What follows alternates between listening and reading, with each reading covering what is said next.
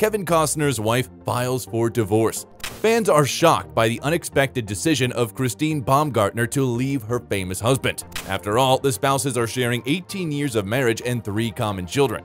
Their union was considered one of the few exemplary ones in Hollywood. The official reason for the termination of the star union is called insurmountable contradictions.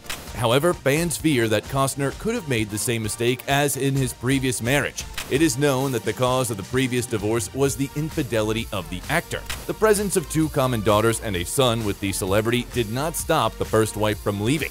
She managed to sue him a whopping $80 million. It is assumed that this time there will be no problems with the division of property, because Costner insisted on concluding a marriage prenup. How do you feel about the frivolity of the actor?